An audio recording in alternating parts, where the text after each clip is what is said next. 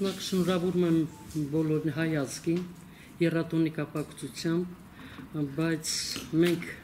դեռ ունենք խնդիրներ լուծելու, դեռ ունենք ճանապարհ անցնելու, քանզի մեր 18 տարեկան զինվորը հələ զինադադար չի տեսել։ Մենք հայտարարել ենք, որ ունենք զինադադար 94 թվականից, սակայն մինչ օրս ապրիլի 25-ից մինչև մայիսի 4-ը մենք եղանք Պաշտպանության բանակի գրեթե բոլոր զորամասերում եւ կրակայինի տակ մեր տղաները ծառայություն են անցկացնում։ Ես առաջի հերթին շնորհավորում եմ խրամատում կանգնած մեր զինվորը բալեքին, որոնք հայրենիքի պաշտպանության երրորդյա հաղթանակները իրենք տոնում են խրամատում։ Շնորհավորում եմ մեր հայ ազգին, մենք ունեցանք հաղթանակներ, ձեռք բերեցինք հաղթանակներ այրան գնով։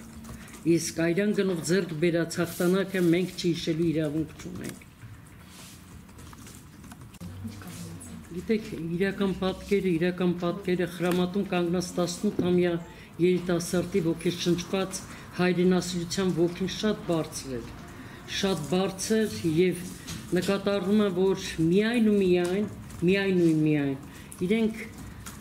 աջակցություն ասած հասկացողությունը, որ ոգևորությունը մտցնեց բանակ հասարակություն կապը ավելի ամրապնդվի, որպեսզի զինվորը տեսնի, որ խրամատում ինքը մենակ չի։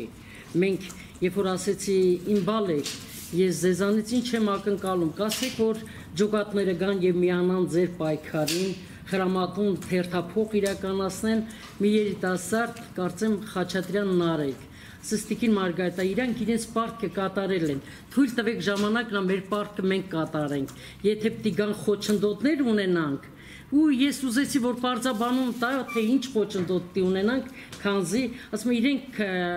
Արցախյան շարժման ժամանակ իրենց պարտքը կատարել են, հիմա ես եկել եմ իմ պարտքը կատարելու, մեր զինվորների ոգևորությունը մի պա ապշած է մնում, որտեղ որպես մի աչքդ նայում է որպես մամա, մյուս աչքը որպես հոգեբանի, իսկ երրորդը որպես հայրենասեր կնոջ սևազգեստ մորը։ Եվ տեսնում ես, որ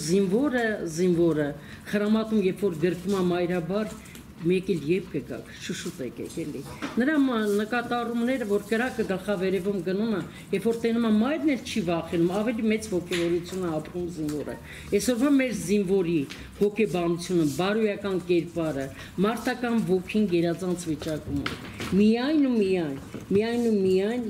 մենք քանակով չենք շատ, մենք որակով ենք շատ, որովհետև զինվորը ինքը առաջ 25 տարի բանակի կողքին եմ, առաջ զինվորը զանգ էր տալի, ասում էր ոնց կլինի, որ ծնողները դիմում էին, թե կլինի, որ իմ տղեն դիրքեր չբարձանա։ Իսկ հիմա ոգևորությունը, որ զինվորը 15 օրյա դարձա Պաշտպանության բանակի դիրքեր պահելու ժամկետը, առաջ 7 օրյա էր, հիմա որ հարց եմ տալի, իմ բալեք, այս 15 օրը չի խանգարում, դարձնենք էլի 7 օր, զինվորը պատասխանեց, ոչ տիկին Մարգարիտա, ոչ, իմ հերթափողը 15 օր լրացնեմ, նոր կիշնեմ։ Ամենամեծ ձեռքբերումը, որ զինվորը չի խուսափում դիրքերը պահելուց, զինվորը չի խուսափում հայրենիքի պաշտպանությունից։